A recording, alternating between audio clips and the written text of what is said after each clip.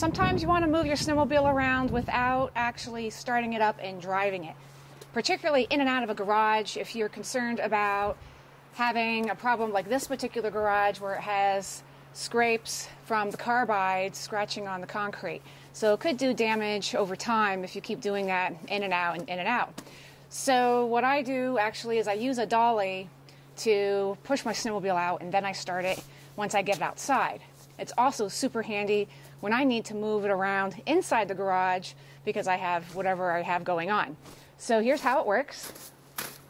Basically, just tip it back, and these things right here where my foot is, they're adjustable. They go in and out so that you can get around the track, and you just push it forward.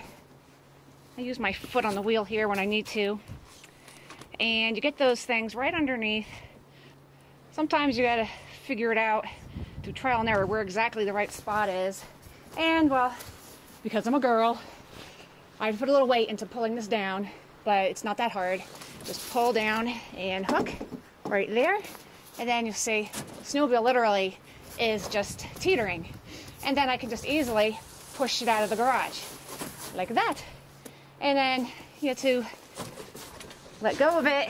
I just put my weight down a little bit, kind of hold on to this thing so it doesn't snap up too fast, like that. And then just back that thing right out, just like that.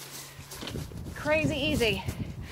Now, I went online and I found a good deal on Amazon for one of these, different one, it's a black one.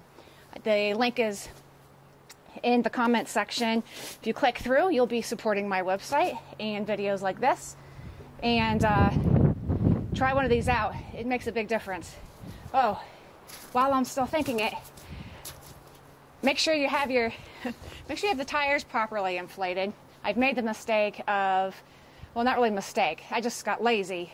And if there's not enough air and you're kind of even just a little sort of flattish, you're not going to push this thing anywhere. It gets really tough. But when you have the right amount of air pressure in there, it's easier to get over little bumps and things like that.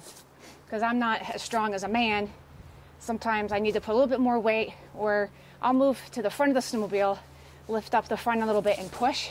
Because sometimes pushing is from that end is different than this end, or pulling, whatever. You get the idea. So anyhow, that's that.